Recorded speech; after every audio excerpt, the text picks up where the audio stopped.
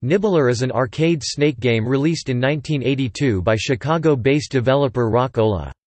The player navigates a long snake through an enclosed maze consuming food along the way, while the length of the snake increases with each object consumed. The game was the first to include 9 digits of score, allowing players to surpass 1 billion points. Home versions were published in 1983 by Datasoft for the Atari 8-bit family and the Apple II.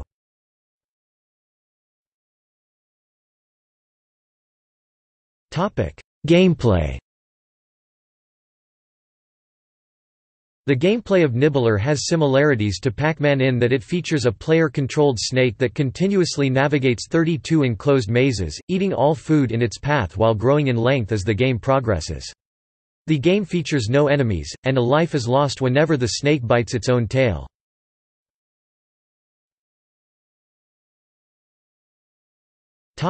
Competitive play. Nibbler is the first video game to feature a 9-digit scoring system allowing players to score 1 billion points. The first to achieve this feat was a 17-year-old named Tim McVeigh, who scored 1,042,270 points on January 17, 1984, while playing continuously for 44 hours over 2 days at Walter Day's Twin Galaxies arcade in Ottumwa, Iowa.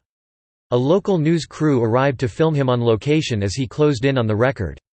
McVeigh stated in a 2016 interview that he quit playing on his own accord due to exhaustion after setting the mark. For his achievement, McVeigh, an Ottumwa native, had the day of January 28, 1984 declared in his honor. He additionally received his own Nibbler machine as a prize, which he later gave to a rival arcade in exchange for $200 worth in game tokens. On September 27, 1984, Italian player Enrico Zanetti topped McVeigh with a 1,001,073,840 score, but it was not officially recognized by Twin Galaxies, who ultimately stopped verifying record scores for the game altogether. However, this score was grandfathered in retroactively as a historical record due to a new ruling that permitted significant and well-documented media coverage, although the former record was only officialized after McVeigh took back the record from Rick Carter. In September 2008, Dwayne Richard of Grande Prairie, Alberta, gained media attention when he fell short in his attempt to become the first player since McVeigh to officially surpass 1 billion points. McVeigh's mark consequently stood for nearly 3 decades before it was surpassed twice, including once by Richard in 2009, but McVeigh was still recognized by Guinness World Records as the official record holder because these scores were never submitted for verification. Rick Carter of Glen Burnie, Maryland officially claimed the new world record with a score of 1,02,222,360 on July 31, 2011. McVeigh regained the mark on December 25, 2011, with a score of 1,041,767,060.